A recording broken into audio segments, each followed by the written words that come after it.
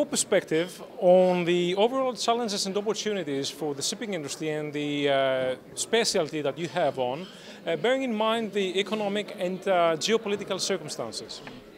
It's an interesting question. I mean, as an English law firm based in Piraeus, it's certainly something that comes across. We deal with a lot of the issues and threats that arise. I think at the moment, a lot of the key issues are arising out of things like sanctions, obviously the ongoing war, and that's changing on a daily basis. COVID restrictions in different parts of the world are still there. And the general volatility and compliance issues arising, I think, probably are one of the bigger threats and something that was discussed on the banking panel.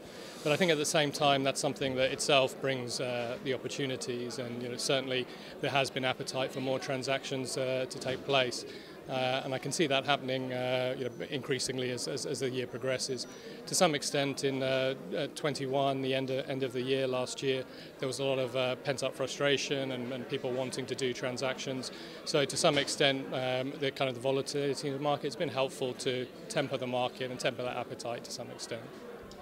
Now, 2 years later than the COVID pandemic, the Capital Link Forum has actually organized this in-person event, and we would like to know your feelings about attending this event and what's like socializing with all these people here that come from different walks of life, but with a very good professional background. Yeah, I mean, it's something that's been mentioned on a number of the panels as well. I think it's great to be back at an event in person. Throughout the last year or two, we continued with online events, but it's not always the same as being in person when you can actually meet people.